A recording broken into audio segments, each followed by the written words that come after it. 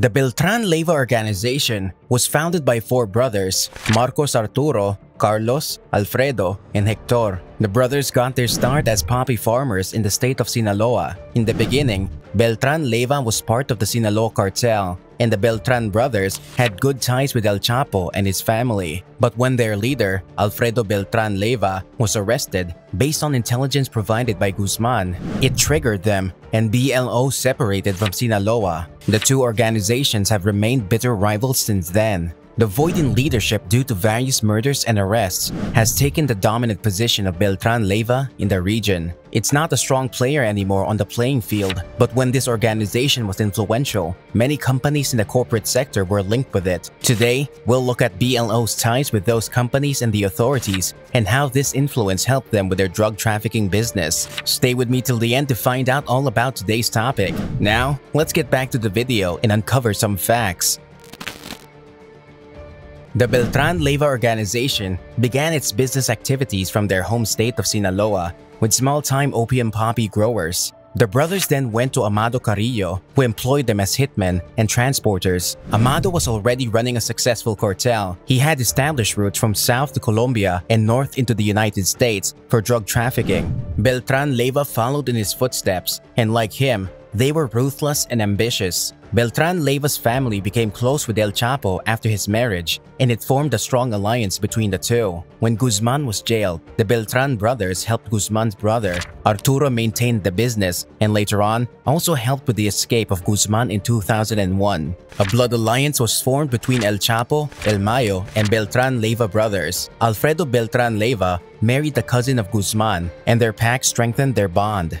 While a fight was going on between Guzman and Amado Carrillo's brother, Rodolfo Carrillo, Beltran Leyva Organization was working to leave its mark on the world. They formed their security team. Arturo created his unit, which he called Arturo Special Forces, or Fuerzas Especiales de Arturo. BLO's power and influence were increasing rapidly as they were expanding. By 2005, the BLO was reportedly operating in 10 states and Mexico City. Beltran Leyva started penetrating the security and political forces, which they did with alarming efficiency. A recorded conversation between one of the members of the Drug Enforcement Administration and LH of Beltran Leyva revealed LH having many top members of the government's National Investigative Agency and the country's drug czar on the payroll. While the BLO clan grew influential by the second their public appearances increased, the tension started to build up when Alfredo Beltrán Leyva was arrested based on the intel provided by Guzman. Bloodshed started due to this dispute, and both parties made alliances with different organizations to fight each other's power.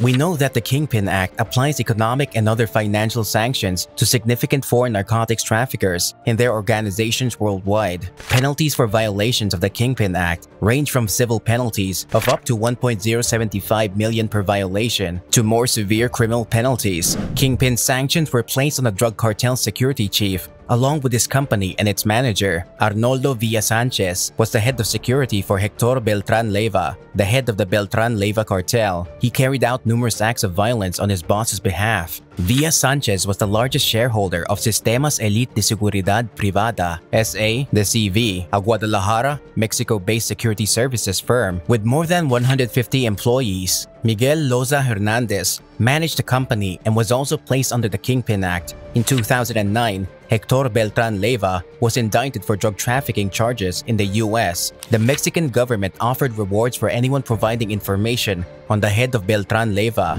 On January 20, 2008, Mexican authorities arrested Alfredo Beltrán Leyva, the former leader of the Beltran Leyva Organization, on organized crime, drug trafficking, and unauthorized use of military-grade weapon charges. In December 2009, the Mexican military killed Marcos Arturo Beltrán Leyva. As a result of all the chaos and arrests, Hector Beltran Leyva assumed the role of leader of the Beltran Leyva Organization.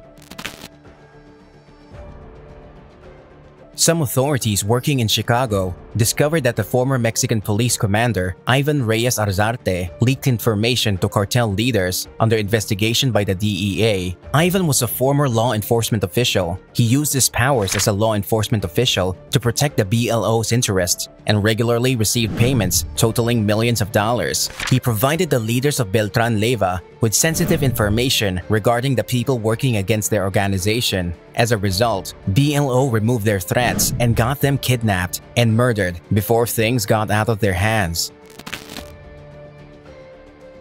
6 military officers were found involved in protecting Beltran Leyva. The active and retired officers, including 4 generals, protected the Beltran Leyva gang by allowing drug planes to shuttle cocaine through airports in Mexico City and Cancun. The allegations were partially based on testimony from witnesses in protective custody. They were identified in court documents as Jennifer and Mateo. Mateo was a code name for Sergio El Grande Villarreal, a former cartel member extradited to the United States. The new administration got the case after the new government was elected.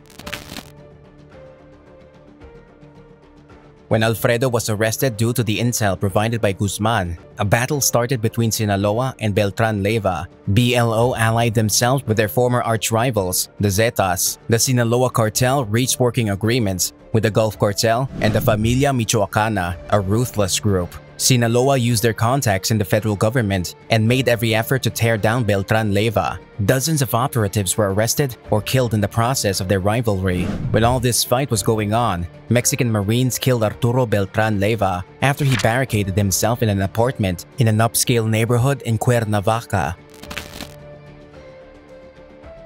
Hector Beltran Leyva became the head of the BLO in 2009. According to the government, he passed himself off as many things, and the last image he took was an art dealer and real estate monger. It was a good cover for a guy who had the $5 million bounty on his head in the US and a $2 million bounty in Mexico. When things went down for BLO, it lost its territory, particularly in Acapulco, a key entry point for drugs and operational stronghold. It split into factions, which included one led by Edgar Valdez Villarreal, alias La Barbie, and another led by Sergio Villarreal Barragan, alias The Big Boy. Sergio aligned with Hector, but he was arrested, while Edgar turned himself in. The only thing that was predicted was Hector going down with them, but Hector escaped. After 4 years, he reconstituted BLO while working with his business and political contacts. He chose to operate in some of the least violent places behind his inconspicuous cover. Hector made his home in Querétaro. BLO's allies in the military fell apart. Hence, they allied with the Zetas, Mexico's most violent criminal organization, and the armed wing of the Juarez cartel, known as La Linea. The new alliance waged a bloody campaign throughout Sinaloa, Durango, and Chihuahua, killing hundreds of rival gunmen and displacing thousands more. Hector was captured eating a meal at a popular restaurant with the political insider Herman Goyeneche. There were no bodyguards, no deadly gunfight. It was just a quiet arrest, fingerprinting, photos, followed by a perp walk. Beltran Leyva Organization was once the most dominant and successful cartel organized crime groups. After they broke up with the Sinaloa cartel, their leaders made various efforts to keep their drug operation going. The organization had ties with the security company, military officers, and they also infiltrated political groups and leaders for their own advantage. But the organization was dismantled and is almost extinct today because all 4 founders are either dead or arrested. The last head of the organization, Hector, was arrested in 2014. That was the final nail in the coffin to put down the Beltran Leyva cartel. With this, our video comes to an end. I hope you got a better picture of the rise, associations, business activities, and the fall of one of Mexico's most dominant cartel groups. It would be great if you will take a moment and subscribe to my channel below and hit the bell icon to get the latest notifications of my videos. How could things have gone better for Beltran Leyva? Do you think the organization could have prevented its downfall and held its strong position? Tell me in the comment section down below. I would love to hear your opinion on the Beltran Leyva group. Also, put a like on this video and share it with your friends. I'll see you guys soon with another exciting story about the Mexican cartels. Until then, take care folks.